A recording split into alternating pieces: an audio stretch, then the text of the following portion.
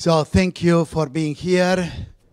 This is the last of these whole brain seminars for PhD students of the quarter. The ones that are planned starting April 17 will be Ken Older from History, Historian of Science. By the way, there is a course that is being advertised by Ken that looks extremely good. I would encourage you to take a look at that. Then Sherry Diamond, who is from the Law School and Psychology. And then Tom Rosenthal, who works on set design. He's one of these guys who has won Tony Awards, and designing sets is a very creative activity and something that you don't hear often. But the whole point of these seminars, as we have said in the past, I'm doing this with Linda Broadbelt, who is sitting over there, is to broaden your horizon. So today we're going to have Sandy Goldberg. You all will have the title of Doctor of Philosophy, but he's a real Doctor of Philosophy.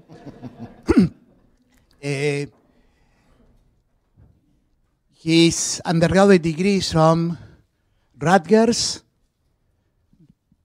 that as Iowa in Writing is one of the top programs. Rutgers in philosophy is a powerhouse. And the PhD is from Columbia. He works on many other things, on epistemology, which is the theory of knowledge. How do we know what we know, kind of things. I'm going to let him explain that. And this is an unusual talk in the sense that almost never you will hear a philosopher giving a talk using slides. But you're in a special group, so he has prepared slides. And I don't know if you know, no one in this group will ever give a talk without using PowerPoints now, okay? That's the way that in science works. But if you're in mathematics, pure math, and give a talk with PowerPoint, you'll be laughed out of the room, okay? It's just a board. And in humanities, you write the talk and you almost read it. And at the other extreme, if you are an art historian, and this was way before PowerPoint, you will always use two screens, okay? So this is different, and I'm highly appreciative of Sandy for taking the time to put some slides together.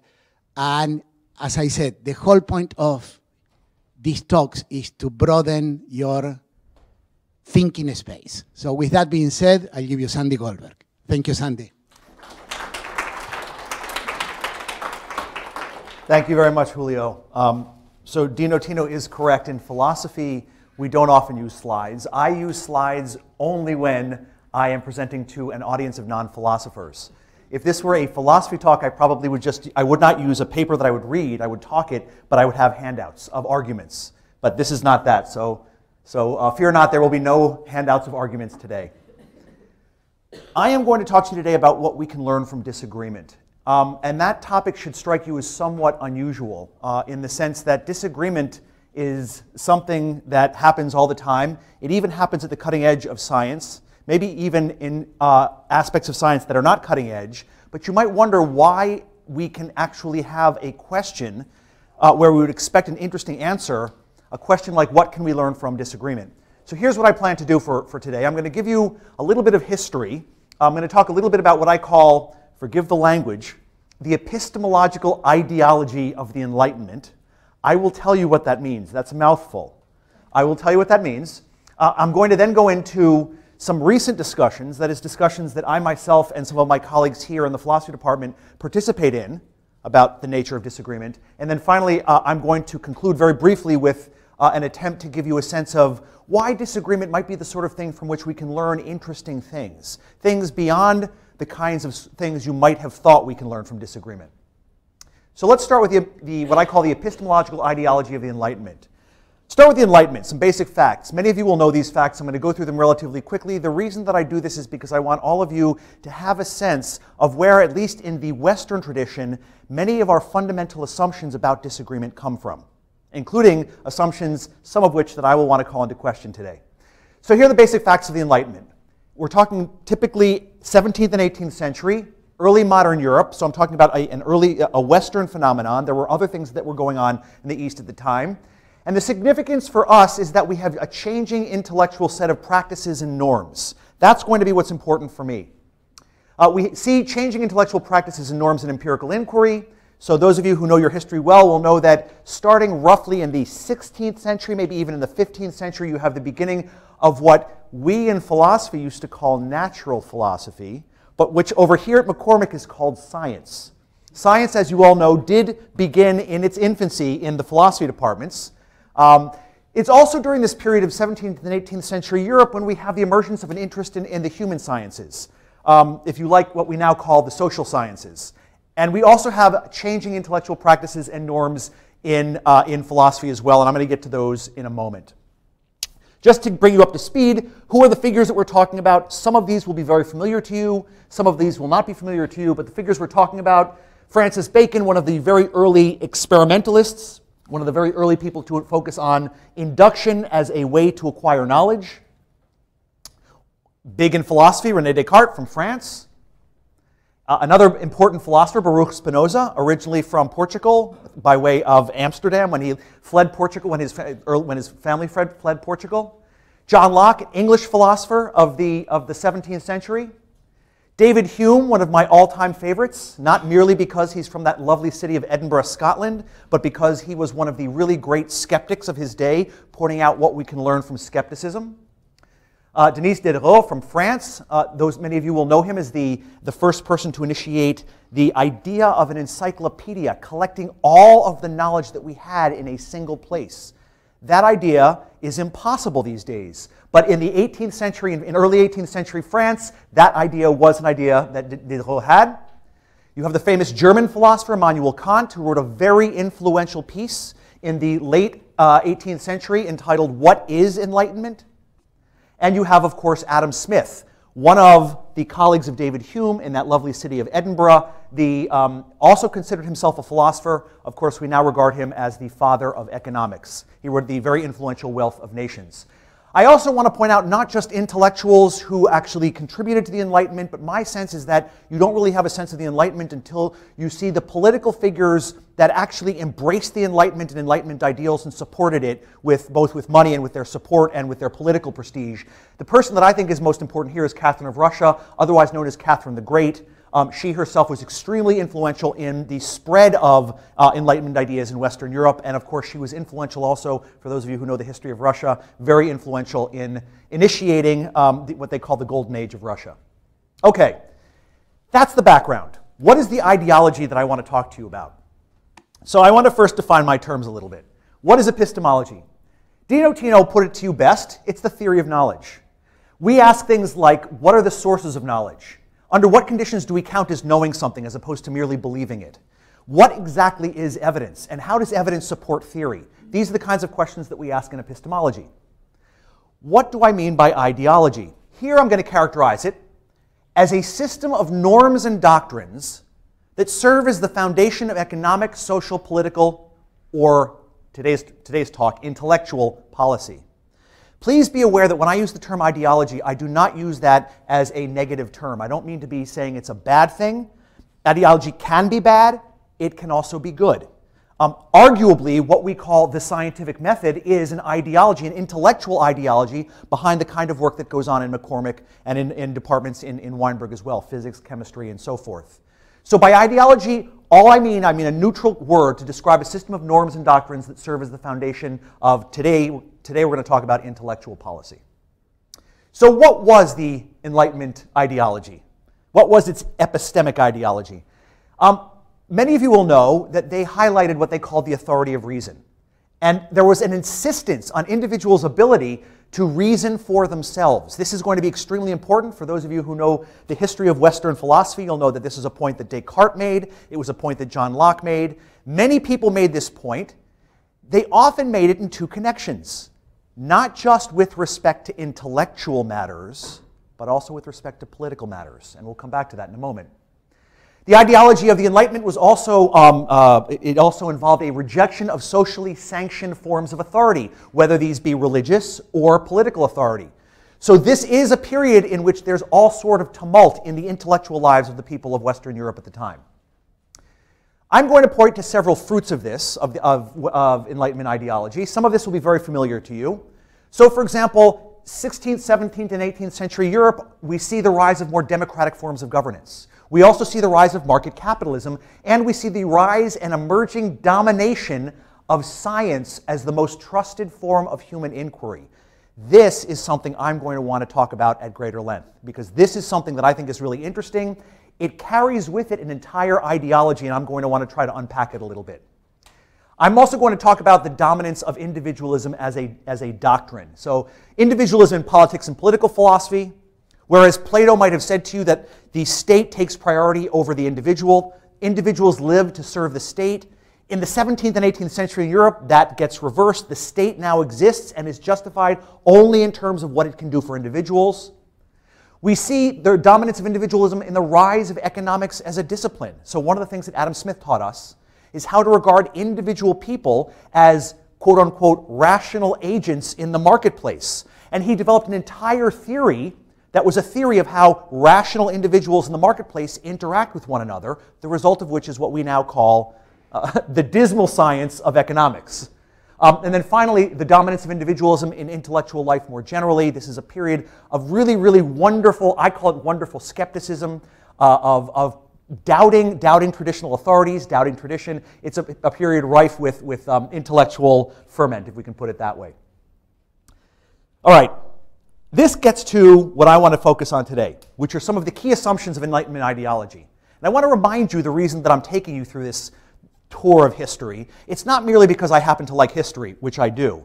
It's because I want to give you the background of assumptions that I suspect inform some, perhaps many, and maybe even all of our thinking about disagreement.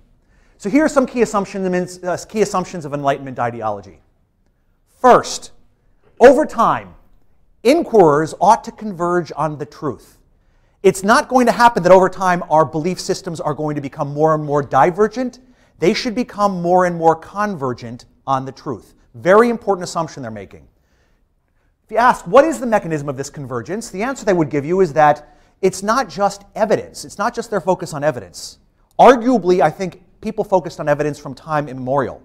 What the Enlightenment focused on was publicly available evidence. Evidence which is such that if I have it, I can offer it to you. It's not private to me. It's not that I've been spoken to by God. It's that I can cite evidence that in principle should be available to you. And once there is an increase in that kind of evidence, we are also going to assume that that evidence can be assessed by any competent human being whatsoever. We are not going to buy into old views as to the importance of an intellectual elite who will tell us what to think. Any one of us in principle can assess that public evidence and in principle come to the same conclusions from it. Big important difference, another assumption, there are no individual differences regarding the competent assessment of the evidence. What that means is that, and this is the key claim I'm going to bring with me for the rest of the lecture, any disagreement about the significance of evidence indicates that at least one party is wrong. If you and I disagree, if we share all of our evidence and we disagree about what that evidence shows, that must tell us that at least one of us is wrong. Maybe both of us are wrong, but at least one of us is wrong. This comes directly out of Enlightenment ideology, and I'm going to call it the key Enlightenment assumption. The assumption is that any disagreement about the evidence, about the significance of the evidence, not what evidence we have, but what significance it has, once you've agreed on what evidence you have, any disagreement about its significance indicates that at least one of the disputing parties must be wrong. I think this is a view that many of us continue to have. It's an interesting view, and there are philosophers who continue to defend it to this day. What I want to do now and what follows is I want to try to give you a sense of how in the hands of contemporary philosophers we turn this Enlightenment assumption into claims that are a little bit clearer. This claim isn't quite as clear as I would like it to be. What we do these days is we try to translate that claim into something that's a little bit clearer. So here we go. I'm going to give you several attempts. Hopefully some of these will seem interesting to you. Several attempts to make this assumption precise. And I'm going to label these attempts that try to characterize a doctrine that I'm going to call uniqueness. You'll see why I call it uniqueness in a moment. But the idea is to try to render this key enlightenment assumption more precise. So here's version number 1. Take any body of evidence E. Forgive me for using E. That just means put any body of evidence you want in there. For any evidence E and any hypothesis H, there's exactly one rational attitude to have towards H. So take any body of evidence, take any hypothesis you want, there's exactly one rational attitude to have towards the hypothesis.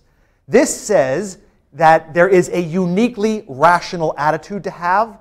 You either should believe the hypothesis, you should disbelieve the hypothesis, or you should be agnostic. It's never the case that there's more than one attitude that's rational, given a single body of evidence. That's one way to spell out the assumption. Here's a second way to spell out the assumption. For any evidence E and hypothesis H, there's exactly one rational credence to assign to H. Those of you who've had economics or who've had probability theory, you may have heard of this term rational credence or credence before. Credence is just the probability you assign to a proposition as being true. So if you think if there's a 50-50 chance of snow tonight, the rational credence for snow would be 0.5. Rational credence is a way of measuring the credence that the evidence supports for a given hypothesis. If you take the model of credences, this is a model that people endorse when they think we shouldn't think in terms of beliefs, disbeliefs, or agnosticism. We should have a more fine-grained way of representing the human mind's attitude towards a given proposition. We should talk in terms of credences. If that's the model you like, the doctrine of uniqueness is going to come to this. For any evidence E and hypothesis H, there's exactly one rational credence to have towards H. If you have anything other than that, you are not rational in the credence you assign.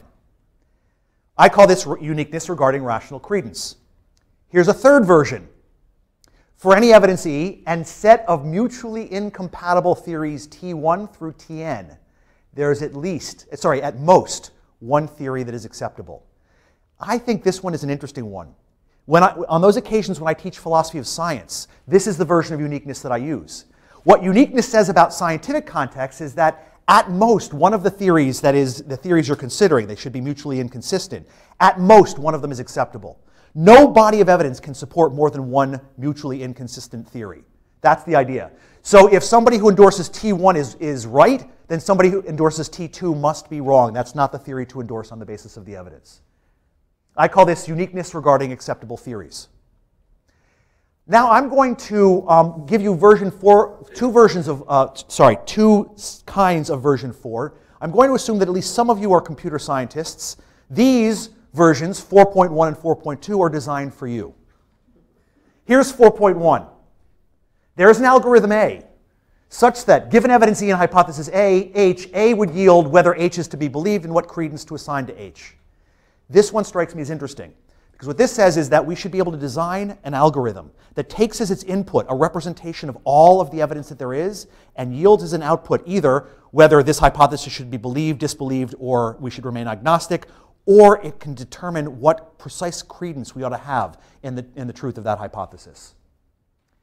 This is what I call a computational implementation of versions 1 and 2. Here's version 4.2. There's an algorithm such that given evidence E and a set of mutually incompatible theories, A would yield which one, if any, of these is acceptable. I mentioned these two to you very briefly because there are philosophers who have a background, often PhDs in computer science as well, who try to actually come up with algorithms that yield these results. The very move to do so, I think, commits them to an assumption, namely the assumption of what I call the key enlightenment assumption. I highlight that that assumption does not have to be true. Maybe it's true, maybe it's false. It is an assumption. And these are ways of trying to implement that assumption in computational settings. Okay. Here's a key implication of the doctrine of uniqueness. If two parties share all their evidence, and they're equally competent in assessing that evidence, they must reach the same conclusion. What this means is that, I like to highlight this to my family, because in my family, we always agree to disagree. If uniqueness is true, the policy of agreeing to disagree can never be rational. That is, it can never render both parties rational under these conditions. That is, it can't render two parties rational when they disagree on the assumption that they share all of their evidence. If you share all of your evidence and you disagree, then at least one of you must be wrong. Then at least one of you must be making a mistake or doing something incorrect with respect to your evidence. Under ideal conditions, so this doctrine implies, rational disagreement about a single body of evidence is not possible. Under these conditions, disagreement is always evidence of irrationality, incompetence, or error.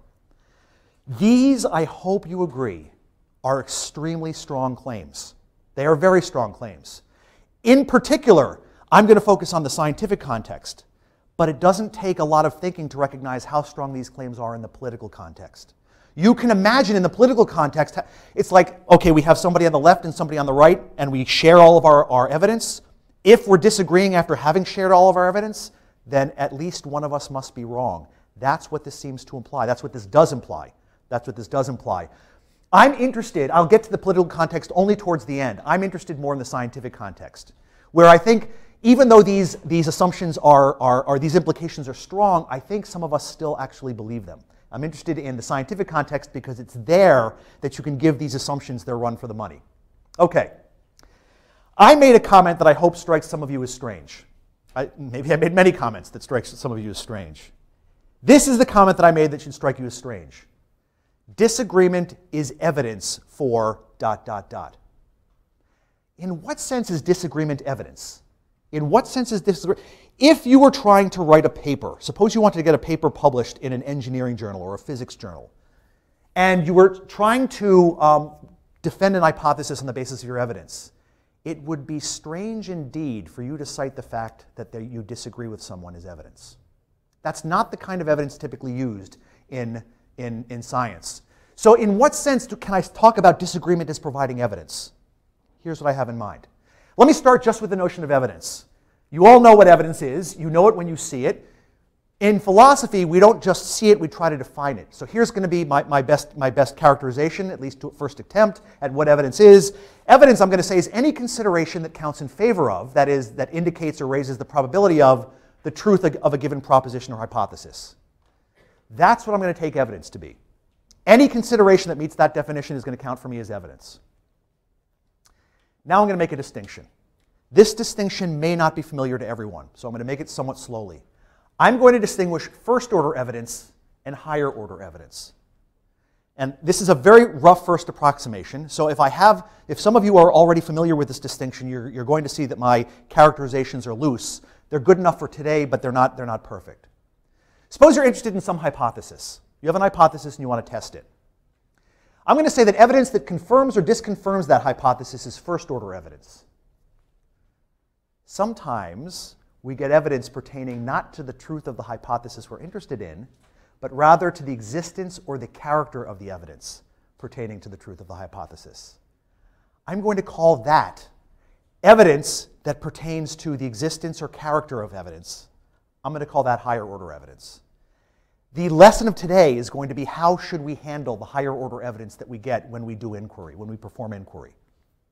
I'm going to call that higher-order evidence. So just simple examples. New tracks in the snow. First-order evidence of the recent presence of some animal. Pretty straightforward. We go walking, we see the tracks. Some deer. If I'm really good at distinguishing deer tracks, there must have been a deer here in the last 48 hours. But consider a note left by the thieves telling us that our next clue as to the whereabouts of the diamonds is in room 238. That's evidence. That is evidence. It's evidence of the existence of evidence. I'm going to call that higher-order evidence. That's not such an interesting example of higher-order evidence, but in our intellectual lives, in your intellectual lives as scientists, you get higher-order evidence all the time. And one of the things that I do as a philosopher, especially training my PhD students, is I try to give them a sense of how to handle higher-order evidence, because a lot of the action that makes me most excited as somebody who's devoted to the intellectual life is higher-order evidence. The first-order evidence is interesting. Higher-order evidence is actually interesting and often tricky to handle. So, as I said to you before, in most scientific work, what you really care about is first-order evidence. In fact, first-order evidence is standardly the only evidence that matters. I say in most scientific work, not in all scientific work. If I have anyone who knows any cognitive psychology, you'll know that in some psychology, In some psychology domains, higher order evidence actually is very, very interesting because it tells us something about the nature of human cognition. And I say that in most scientific work, first order evidence is standardly the only evidence that matters. But sometimes even in the sciences, higher order evidence matters. Even in the sciences, higher order evidence can be published. Sometimes in the sciences, higher order evidence is extremely significant. I'm willing to bet that everyone in this room knows what I'm about to talk about. Review articles, meta-analyses, taking a look at the last 20 years of data and theory construction on the basis of the data, comparing the different theories. These all involve higher order evidence. These all involve, what we're looking at is looking at theories that are constructed on the basis of the evidence, and we want to know what does that tell us about the nature of the evidence itself. So we're looking at higher order evidence. What I want to suggest is that in the process of scientific inquiry itself, and I think this is true of inquiry more generally, higher order evidence can be extremely important. And in fact, that's what disagreement is all about. Contemporary philosophical discussions of disagreement focus on its significance as higher order evidence. When you disagree with someone, that gives you some evidence about the evidential situation facing you and your disagreeing partner. And that's the kind of thing that we can begin to learn from when we focus on disagreements. Let me see if I can spell this out a little bit more clearly. In my world of academic philosophy, when we focus on disagreements and we want to think about disagreements and their significance and what we should learn from them, we tend to focus on two questions. The status of the doctrine of uniqueness itself, the doctrine that I presented to you earlier, and in addition, the significance of higher order evidence in belief formation and theory selection. Those are the two things that we focus on. I'm going to spend a little bit of time on each before I draw some quick conclusions. Let's go to the status of uniqueness itself. Remember what uniqueness tells you roughly. Uniqueness tells you this. Given any body of evidence that you like, that body of evidence will determine, for any hypothesis you think of, a uniquely rational attitude to have towards that hypothesis. That's what uniqueness says. For any body of evidence and any hypothesis, that body of evidence determines a uniquely rational attitude to have or uniquely rational credence to have towards that hypothesis. Suppose uniqueness is false. Suppose uniqueness is false. What that means is that there can be more than one rational way to respond to the same body of evidence. Notice, if that's true, then the fact that you disagree with someone, even if that person is competent about how to respond to your evidence, that doesn't by itself show that at least one of you must be wrong. If uniqueness is false, it looks like the key enlightenment assumption must be false. If uniqueness is false, the key enlightenment assumption must be false. That's not entirely surprising, because as I said to you, uniqueness was a way of trying to capture the key enlightenment assumption. What I'm pointing out now is that uniqueness gives us a way to see whether we can figure out whether that assumption is true or false. We can look at uniqueness and try to determine whether we should accept that. What are the kinds of things that might lead you to doubt uniqueness? What are the kinds of things that might lead you to wonder or to suppose that there's more than one rational attitude to have to a hypothesis, even given a single body of evidence? Why might you think that's true? Why might you think that the evidence alone doesn't rationally force you into the proper attitude towards an hypothesis? I'm going to cite three different kinds of consideration that philosophers have talked about in this connection. I want to say at the outset, two of these are purely intellectual. They have nothing to do with the practical world. The third has to do with the practical world. That's when we're going to get into politics. But even before we get into politics, this is the point that I want to make. Even before we get into politics, sticking purely in the intellectual world alone, there are at least two kinds of consideration that have led some philosophers to question the doctrine I'm calling uniqueness. First, legitimate variation in risk toleration. Here I need to jump from the 16th, 17th, and 18th century into the early 20th century, and I need to go to Cambridge, Massachusetts, where there was a very famous, I'm going to call him a philosopher, other people will call him a psychologist, at Harvard University by the name of William James. What I'm about to tell you is, in my opinion, one of William James' great insights. I'm going to call it epistemic risk. epistemic risk. I'm going to tell you what I mean by it right now. When you inquire, when you want to find things out, you actually have two distinct goals. And it's important to recognize that you have two goals, not one, two. One of your goals is to acquire beliefs that are true. You can substitute theories if you like. I talk about beliefs. If you want to talk about theories, that's fine with me. That's one of your goals. But don't forget that there's another goal. And this is James' great insight to remind us of this. Avoid acquiring beliefs that are false. If you want to switch beliefs for theories, that's fine with me. I don't care. James says, or said, the history of philosophy is rife with people who only focused on one of those two things, namely acquiring true beliefs, but they forgot that when you are in the business of inquiring, you want to acquire true beliefs, but you also want to avoid false beliefs. And the proof of that is that if all you cared about was true beliefs, then you should believe everything you ever encounter. That will ensure that you get all the truths. Oh, but it'll also mean you get a lot of falsehoods too. So James says, when you are inquiring, there's a trade-off between the hope of acquiring true beliefs and the avoiding of false beliefs. So, different policies about the risks that you're willing to take with respect to truth and falsity arise over how much risk we're willing to take in our attempt to acquire beliefs that are true or false. So, for example, I made these two policies up, but you're going to have a sense of what I'm talking about. The policy number one I call fear of missing out. You've all heard of FOMO, or fear of missing out. Turns out that name's an intellectual policy as well. That name, you didn't realize it, but that name's an intellectual policy. The fear of missing out essentially is the policy that favors acquiring truth over avoiding falsehood. I really fear missing out on a truth that I want to get. Because I want to get these truths so much, I'm willing to tolerate a little bit of risk with respect to getting falsehoods because I want to get at the truth. If that's the policy you favor, then you're going to tolerate higher degrees of risk, the risk of accepting false hypotheses in order to acquire true ones. Of course, the limit case of this, as I told you, is accept all hypotheses. That's not a good version of the fear of missing out. That version is going to ensure that you're going to get a lot of false beliefs or false theories too, but that is a way of implementing the fear of missing out. Second policy, the fear of being duped. The fear of being duped.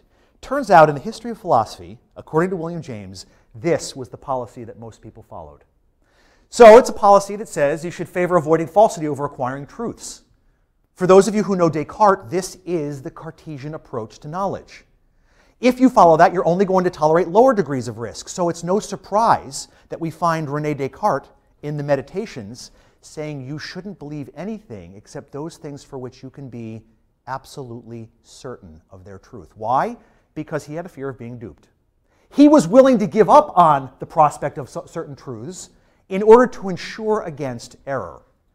That's fine, but that was a policy decision, says William James. And I think James was right about that. Of course, the limit, if you have the fear of being duped, is to accept nothing. And it's interesting to note, again, here I'm following James, you can think of the skeptic as one who has an especially acute case of the fear of being duped. That's what the skeptic is. She's someone who says, you know what, I'm so worried about believing something false that I'd rather not believe anything at all than to risk believing something false. Okay, that's a policy decision you can make. Here's a point. If there is no uniquely rational degree of risk toleration, then there is no uniquely rational policy. If there's no uniquely rational policy, then two people who accept different acceptable policies can disagree about what the evidence warrants without thereby being convicted of incompetence or error or irrationality. This is William James' argument against uniqueness. It says, look, in our intellectual lives, don't think that we're only pursuing one goal. We're pursuing two goals. And by the way, it's up to us how much risk we want to tolerate. There should be variation in the intellectual marketplace. Some people are going to err on the side of wanting to get as many truths as they can. They're going to take high risks with respect to falsehood. Other people are going to want to avoid falsehood at all costs. So they're going to risk losing out on truths in order not to be duped. Let a thousand flowers bloom in the marketplace of ideas. There is no single rational policy to follow, and if that's correct, uniqueness is false. So says William James. Here's another argument against uniqueness. This one may be more familiar to all of you here because it has to do with values, intellectual values in theory selection, and the trade-offs that are involved. Since I assume this is going to be somewhat more familiar to all of you, I'll go through this one a little bit more quickly. When you're trying to choose theories, you're doing science, and you're trying to choose theories or hypotheses. Turns out there are a number of values that you can care about. So these are going to be values that you're already familiar with. You can care about the simplicity of a theory. Given two theories, most people prefer and you should, I think, prefer the simpler theory over the more complicated theory if they're otherwise equally acceptable. We have explanatory and predictive power. Some people really, really like a theory that has great explanatory and predictive power. You might get into trouble when you ask yourself, what happens if you have one theory that's simple, but it has less predictive power than another theory that's not quite as simple? How do you trade off simplicity for predictive power, explanatory power? Then we can even make this more complicated. What about the power to provide theoretical unification? Some people in the philosophy of science think that this is the virtue of scientific theories. Given any two theories, you should always prefer a theory that greater unifies all sorts of theories in domains than a theory that doesn't unify. But you can ask, how much of that theoretical unification would enable you to accept a much more complicated theory, to give up on simplicity? Or how much of that theoretical unification do you need before you give up on perhaps predictive power if they come into conflict? The point here is that there are lots of different values in theory selection, and there may be different trade-offs.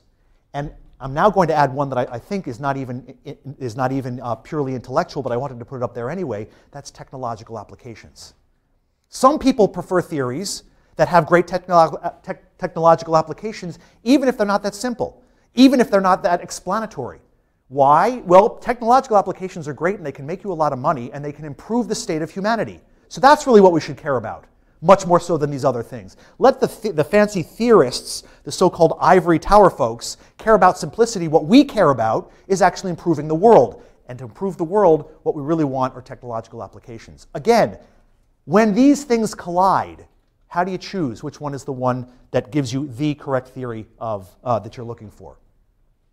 The point that I want to make there is just that it looks like, sorry, before I get there, the point that I want to make with respect to those is that it looks like if you just look at these, if there is no single rational way to provide for a hierarchy of these theories and rank them according to importance, then it looks like you're going to get into the same problem we had before.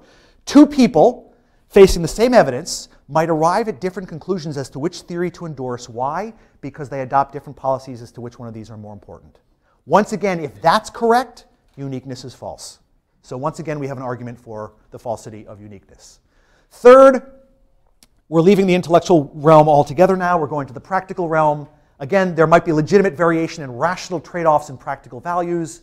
So for example, you might have theories that can differ according to the kinds of things that they can do, the kind of practical risks that they would enable us that they force us to run into.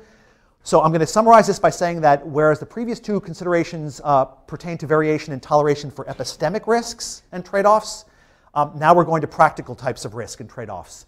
The claim, once again, is if there is no uniquely rational position to take on these trade-offs, they too call uniqueness into question. And here, I think this is going to be familiar to all of you, especially those of you that care about public policy. When you get here, you are thick in the middle of politics. How do we trade off, for example, considerations of public safety, cost, effects on the environment, the prospect for future applications emerging out of current research? How we trade these off looks like a purely political matter. But notice, if you think that there's no single right way to figure out how to trade these things off, if people can actually have disagreements about these and not be irrational, then it looks like you can choose which research program to follow on the basis of these kinds of considerations, and two people can arrive at very different conclusions giving the same evidence. So once again, here's a practical argument against uniqueness. Not a purely intellectual argument, but a practical argument against uniqueness. So far we looked at uniqueness itself. That's not the only thing that philosophers will look at, and I want to see if we can finish this up pretty quickly. So I'm going to go through this section somewhat quickly. Philosophers also look at the significance of higher order evidence itself. Point here is a rather straightforward one. Even if uniqueness is true, that doesn't yet tell you what the epistemic significance of disagreement is. All that it tells you is that for any body of evidence, there's one uniquely rational position to have. The epistemic significance of disagreement turns on the epistemic significance of disagreement as a higher order kind of evidence. So if that evidence is epistemically significant, disagreement is epistemically significant. If not, not. Very quickly, two competing visions here. I'm not going to have as much time as I had hoped to talk to you about these visions, but there are two broad approaches to this. One of them, the term that we use in philosophy is non-conciliationism. It says that the higher order evidence provided by disagreement ought to be of no significance whatsoever to what one believes and accepts. I'll come back to that. Against that, we have the conciliationist view, which says higher order evidence provided by disagreement is significant and should affect what you believe and accept, at least to some degree. Why would you believe in non-conciliationism? Why would you think that the higher order evidence that you get, the fact that we disagree, should be of no significance whatsoever to what you believe? Why should you think that? Here are several reasons. Treating the disagreement itself as significant, that is, in terms of what you ought to believe or accept, leads to intellectual spinelessness. You should let the evidence tell you what to believe. The fact that you disagree is irrelevant. The evidence alone, the first order evidence alone, should tell you what to believe. Treating disagreement as significant is self-defeating. Philosophers disagree about the significance of disagreement. So if every time there's a disagreement, you should, as it were, change your mind, looks like you're going to get into a self-defeating kind of situation. Here's another reason you might want to buy non-conciliationism. Suppose you and an equally competent person have shared all of your evidence with one another, and you still disagree. Then the fact of disagreement neither provides nor points to new first-order evidence. And that's ultimately the only thing that really matters. So the fact of disagreement seems irrelevant. And if you correctly interpreted your evidence, then the mere fact that your peer disagrees with you should not move you at all. If you didn't properly interpret your evidence, then that fact, and not the fact of disagreement, is the problem. In no case is the fact of disagreement significant. That looks like we should all be non-conciliationists. We should think that disagreement has no significance. Why would you think otherwise? Well, wait a second. Wait a second. Non-conciliationism is a recipe for dogmatism. That's a recipe that says, I've looked at my evidence, I've come to the conclusion, every time you disagree with me, I don't care, I'm sticking to my guns. That's a kind of dogmatism. Why is that a bad thing? Well, disagreement, I think, can sometimes give us higher order evidence that we may have made a mistake in response to our first order evidence. It's an opportunity for self-correction. In light of this, many people think that the evidence that you get when you disagree with someone ought to lead you to decrease the confidence that you have in your conclusion and recheck your evidence again, and so on and so forth. Concluding section. What can we learn from disagreement? And I apologize that I'm going just a little bit over. Disagreement is higher order evidence. If I've convinced you of nothing else today, let that be the one lesson that you take home. Because what I want to suggest is that as higher order evidence, it can be evidence of a number of things, and you can learn these things from the fact that you disagreed. It can be evidence that there's additional evidence that oneself lacks. I get into a disagreement with my daughter, who's in medical school. I think that I have such and such a condition given the evidence that I have. She has the same evidence. She says to me, Dad, you're wrong. I'm sorry, that's not what you have. You have another condition. I ought to take the fact that we disagree to give evidence to me that she's got more evidence than I have. Disagreement can also be evidence that your interlocutor has greater competence in assessing the shared public evidence. If I get into a disagreement with a colleague in the computer science department, even though I took my fair share of computer science, suppose I actually know all of the facts that there are in how to set up an algorithm and what to predict.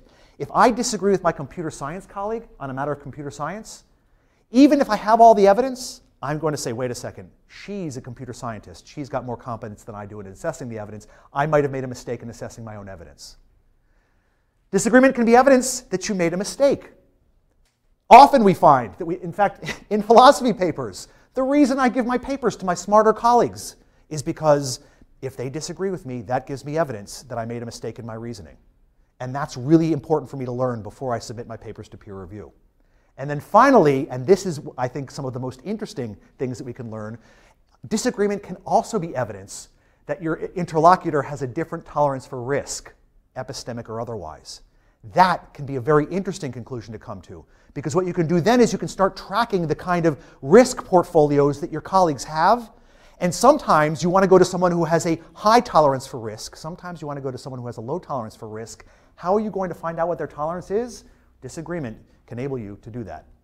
So this is something important to us as good inquirers. Learn to interpret your higher order evidence properly. And I think this is as important in scientific inquiry as it is in political discussions and in everyday discussions as well. Thank you very much.